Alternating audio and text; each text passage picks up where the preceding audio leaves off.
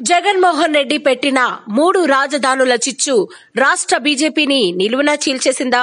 క్షేత్రస్థాయిలో జరుగుతున్న పరిణామాలను గమనిస్తే అందరిలోనూ ఇదే అనుమానం వస్తోంది.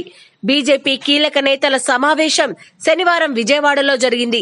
ఈ సందర్భంగా సమావేశంలో అమరావతినే రాజధానిగా కంటిన్యూ చేయాలని కొందరు నేతలు డిమాండ్ చేశారు. అయితే మరికొందరు నేతలు మాత్రం రాష్ట్ర ప్రభుత్వ నిర్ణయంతో కేంద్రానికి సంబంధం లేదని తేల్చేశారు. జగన్ ప్రతిపాదించిన 3 రాజధానుల ప్రకటనపై బీజేపీలో మొదటి నుంచి భిన్న స్వరాలు వినబడుతున్నాయి. కేంద్ర మాజీ మంత్రి సుజనా చౌదరి టీడీపీలో నుంచి బీజేపీలోకి ఫిరాయించిన రాజ్యసభ ఎంపీ సుజనా చౌదరికి జగన్ ప్రతిపాదనను పూర్తిగా వ్యతిరేకిస్తున్నారు. సరే, ఈయన వ్యతిరేకత అంతా చంద్రబాబు నాయుడుకు మద్దతుగానే ఉంటుందిలేండి. ఇక రాష్ట్ర అధ్యక్షుడు కన్నా లక్ష్మీనారాయణ లాంటి వాళ్లు ముందు జగన్ ప్రకటనను స్వాగతించారు. తర్వాత తెర వెనుక ఏమైందో ఏమో వెంటనే సుజనాకు కన్నాతో పాటు మరికొందరు నేతలు వత్తాసు పలికారు.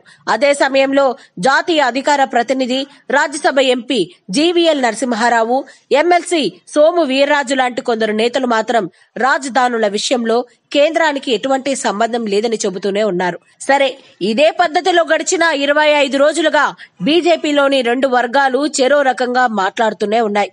ఈ నేపథ్యంలోనే విజయవాడలో జరిగిన కోర్ కమిటీ సమావేశంలో మళ్లీ 2 వర్గాలు ఎవరి వాదనకు వారు కట్టుబడున్నారు. జగన్ ప్రతిపాదనను కేంద్రానికి పంపాలని కన్నా లాంటి వాళ్లు పట్టుబట్టారు.